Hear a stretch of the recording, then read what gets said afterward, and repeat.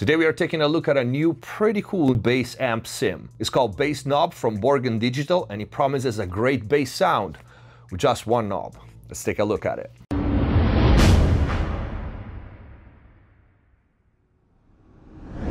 Hello everyone, welcome back to McSolaar TV. Hope you're having a great day. Before we start, please check the info box down below for my mixing courses on Pro Mix Academy, free plugin special discounts and offers, and of course, if you really want to learn how to mix and master professionally, click the join button down here, become a MixBus TV member, access the already big and always growing library of full mixing courses, start to finish, mastering courses on many different genres and a lot more. And if the videos are helping you, please consider using the super thanks down here and support the channel. Let's get to the video.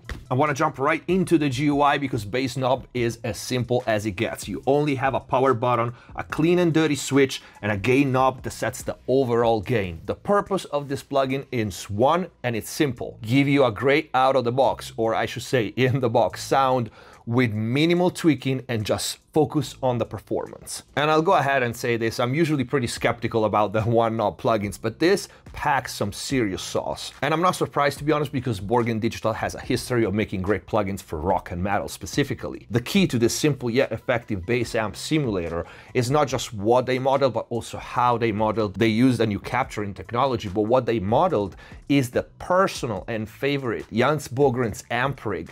The same sounds that he used in bands like Sepultura, Creator, Opeth, and many more. A well-known all-tube American classic tube head into a massive 8x10 cabinet. All of this captured with his favorite microphones, preamps, and processors. In short, a proven to work sound used in many records. Without further ado, let's see how it sounds. On top of the controls that we saw already, we have an input and output sliders here at the top. Also a tuner if you need it, and the option of turning off the cab impulse response that is built into the plugin. In case you want to use your own IR, just an option because this one sounds great. So I collected a bunch of basic DI, pretty ugly bass tracks to show you how this plugin works, and we go from this.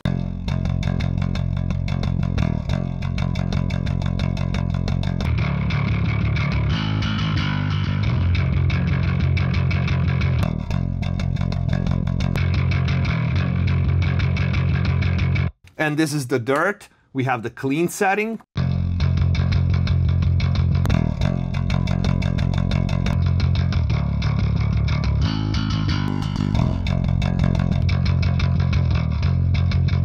This could be the end of the video already, because if you can turn that DI track into that bass sound, is already worth the $39.99 intro price, but we'll go more into detail. But jokes aside, you can recognize if you're familiar with the classic American tube amp that was modeled, and also I want to say the cabinet, which I'm personally very familiar with. It is exactly that sound.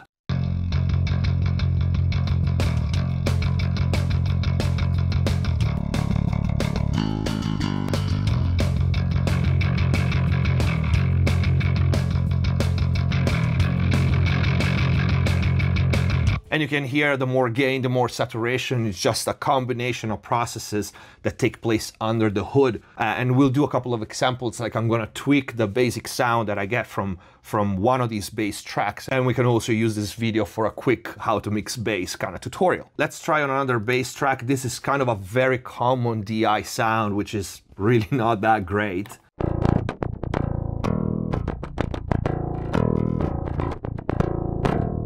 It sounds like a piece of cardboard with this on.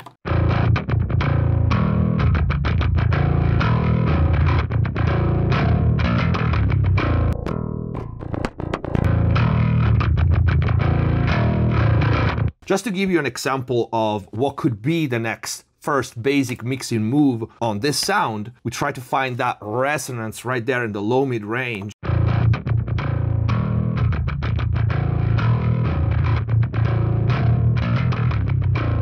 Which is usually always located around 120 there, and remove it with a dynamic EQ like this and compensate, and we already have a killer sound.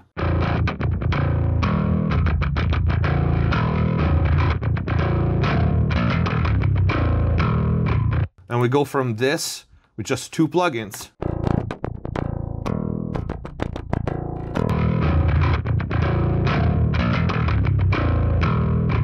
And even the clean sound, it sounds really good.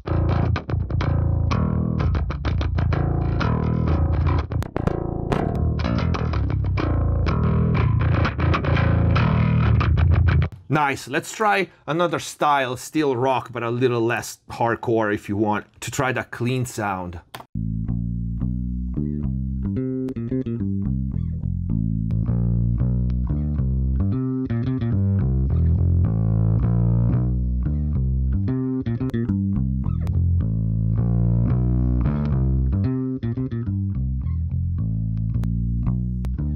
And it's very dynamic, and I love how it breaks. Very legit, I want to say, compared to the real deal.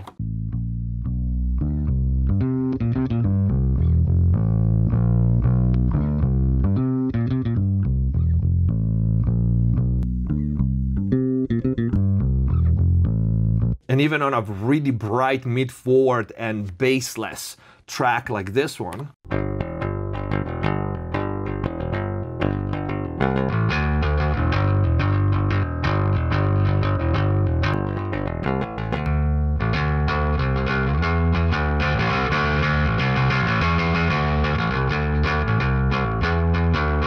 in this case, we can grab again our EQ and just control that clanginess in the mid-range here.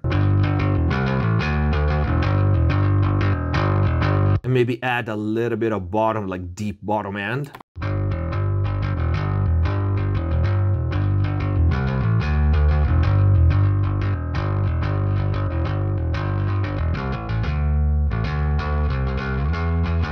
And do a little bit of push-pull, like dynamic push-pull. And again, we go from this.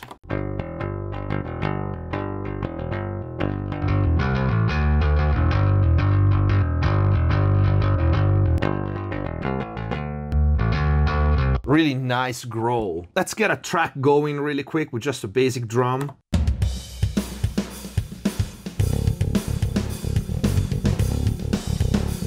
Okay, so this is the bass sound that we have.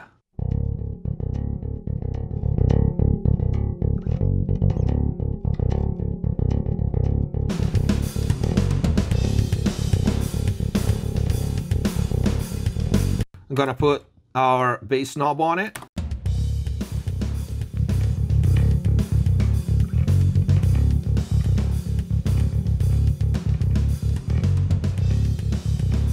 Now try to control that big low end that he added a little bit.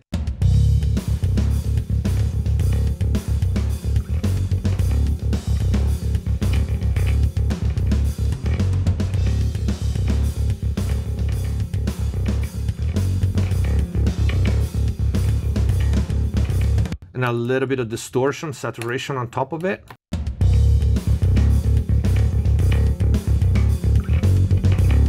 Basic compressor on it.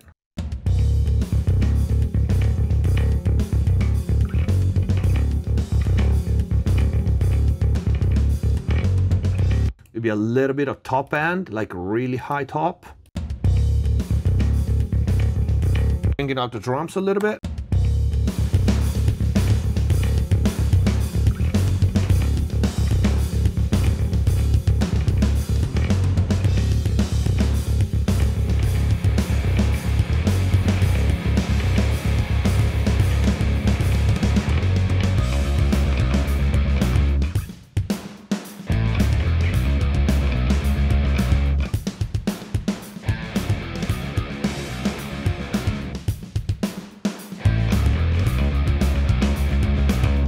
Alright, of course the level of my bass is right now on top of everything else because I'm demonstrating this plugin on the bass, but you get the idea. This is legit. And again, on this particular bass, we go from this. And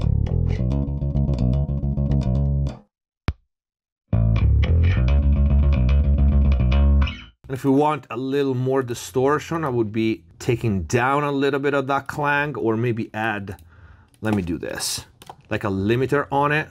And just crank the distortion.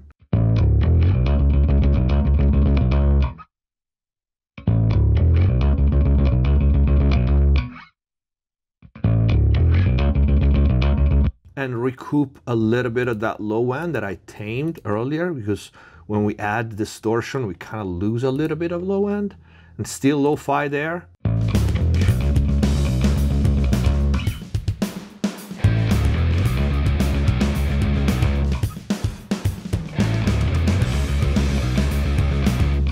And it sounds pretty great to me. This is Bogren Bassknob STD Classic. One knob amp simulator with a lot going on under the hood. But again, not only lets you focus on the performance without having to tweak 50,000 knobs just to get going with the recording and have a really good sound, but it also gives you a pretty solid sound, a classic for rock and metal, which with few tweaks could very well end up in a record. But let me know what you think in the comments down below. You will find the link to Bassknob in the description down below. I think there's still the intro price going, which is $39.99. If you like the video, please don't forget to leave a like. Click the join button, become a MixBus TV member and access all the mixing and mastering courses. Thank you for watching. Subscribe if you haven't already. See you next time.